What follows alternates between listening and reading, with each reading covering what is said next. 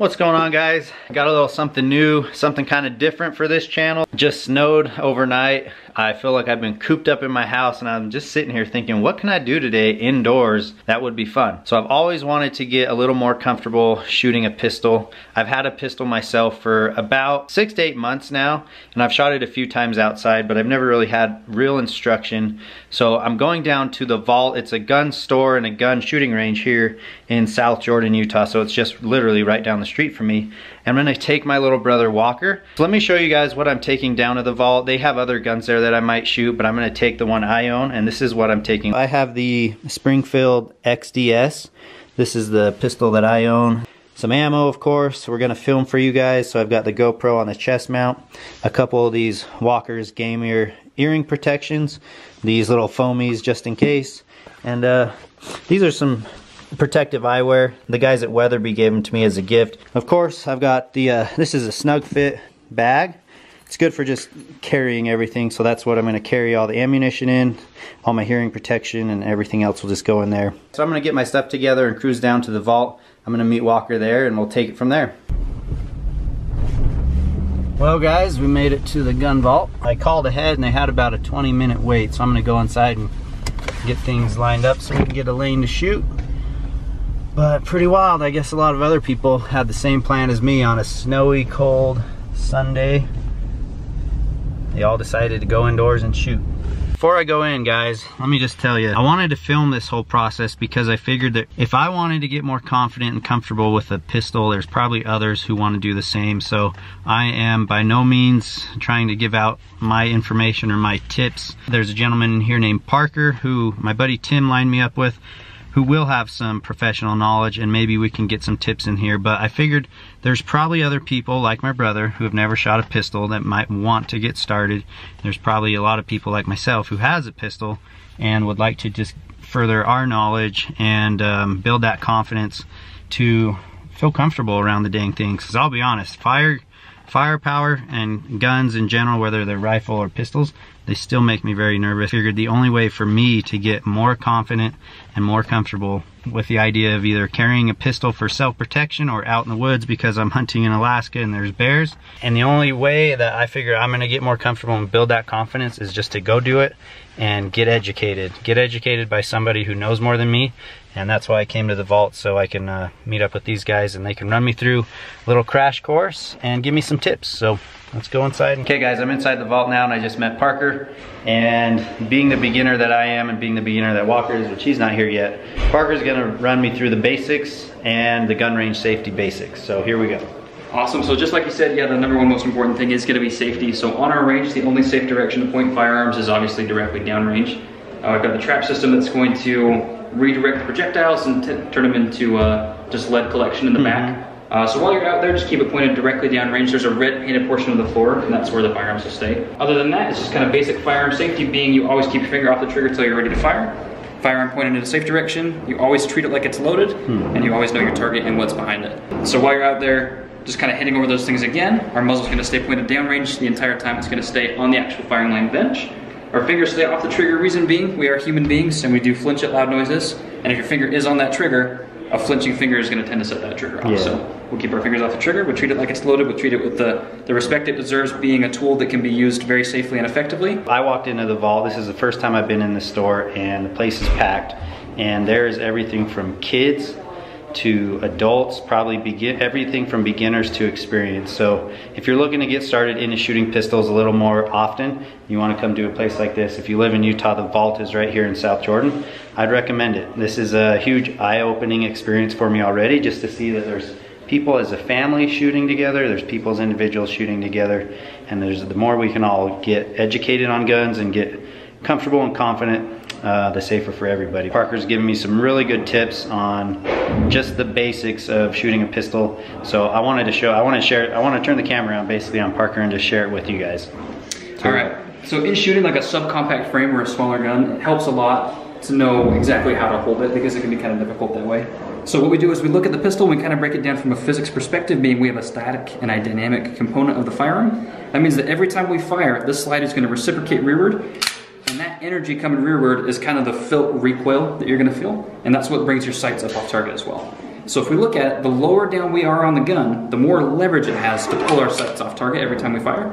So the higher up that we can get and the closer to that source of energy, the less leverage it has to actually pull us off target, and the better we can keep our sights on. With our support hand, what we're going to kind of do is just get as much of that hand on the gun as possible. We want as much friction as we can get, because friction is going to equal control. So with that hand, we're going to seat as much of that palm as we can on that gun, and then we're going to lock those fingers down on the opposite side. And I'm squeezing up high and tight because, again, I want to be super close to that source of energy. So opposed to some grips that we see where it's like a little bit looser, a little bit lower, we want to be as high and tight as we can on this gun, and that's going to equal the best amount of control on the range. Other than that, it's just going to be front and rear sight alignment. When your sights are aligned on that target, your front sight's going to be centered up in the middle of that rear notch. The tops are going to be flush, and then once those sights are on target, both your front and rear sight aligned with the actual target, then all you have to do is keep a firm grasp and slowly squeeze that trigger. If your sights are on target, when that trigger breaks, the round's going exactly where it's supposed to.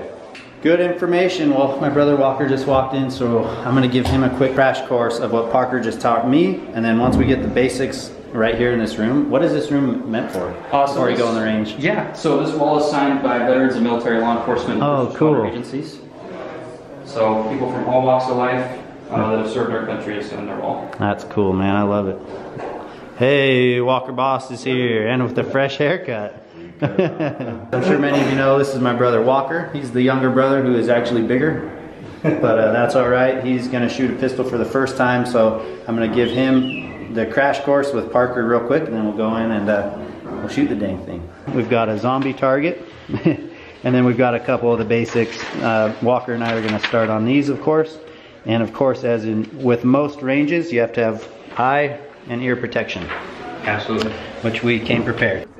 What? 308? Yeah. I just bought it Friday. It's loud in here. Not a bad way to spend $1,300. No, it's actually like 11.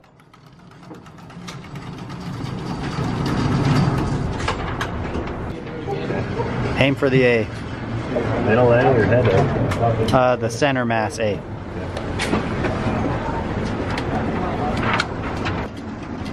Looks like you might need a new...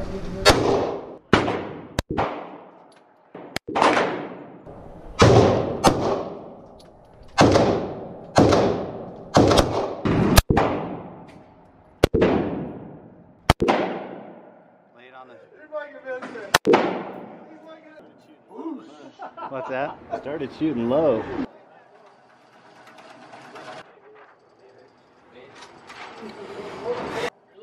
But these were all in the A.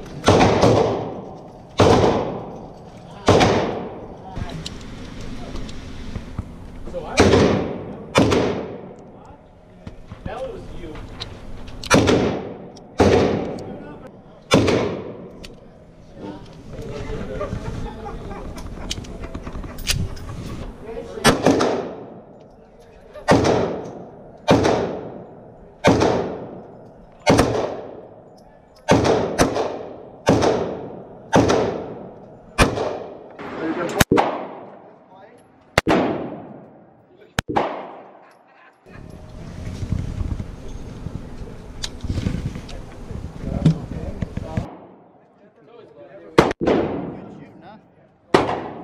Guys, not bad.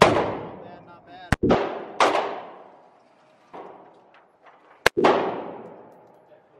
Pretty good group. Nice solid group. We'll switch things up and let Walker shoot again. All right, Walker's getting loaded up, and this round we're going to shoot at the A right there.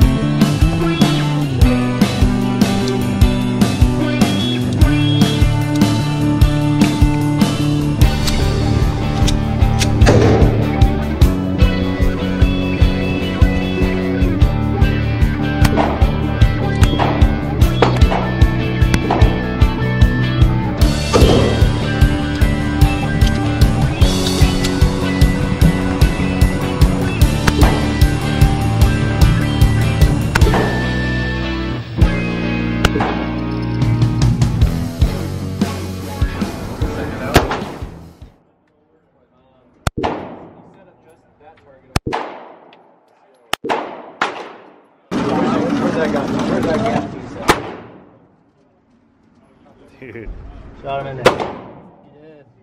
All right, Walker's going for the kill shot right above his hand. Right for his heart. We need vitals. 3 shots, Backbench. right? There are signs of these targets that say no firearms on this thing. Okay, I was just adjusting the sight. Yeah.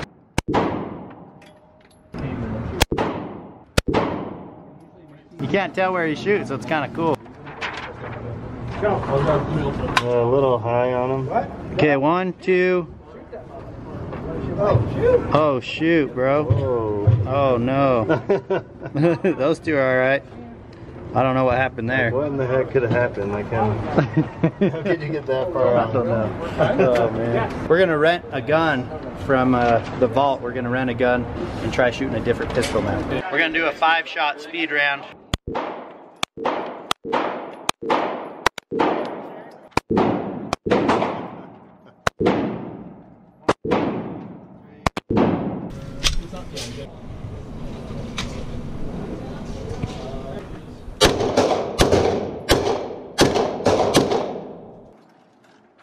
Dude, head. I know you got him.